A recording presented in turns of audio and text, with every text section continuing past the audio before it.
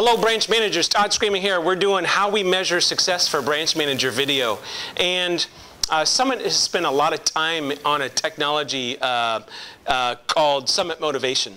And what it is it measures every single position on what they're responsible for, and then it ranks them. Okay? So how we measure you in that is based on 5 things. Number 1 is newly disclosed loans. So how do we rank on new originations? Okay, how many deals are we doing? Number 2, actual closings. And we number of closings instead of volume. We put more emphasis on number of closings instead of volume because the branch manager doesn't have a lot of say on average loan amounts given certain areas. The third thing is, are loan officers able to get their loans off their desk within 2 days of disclosure or 48 hours of disclosure? The fourth measurement is, can the branch get the file submitted to underwriting within 10 days of the disclosure date? Okay, within 10 days of disclosure date.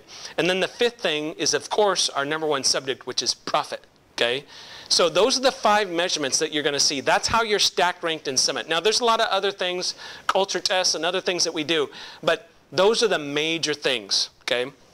So when you look at that, there's that real-time reporting system, and you can see not just how you rank on those 5 things, but you can see how your processor ranks among all the other processors in Summit across the nation, how your loan officers rank. There's a lot of other things that we can do, but I want you to know how you're measured.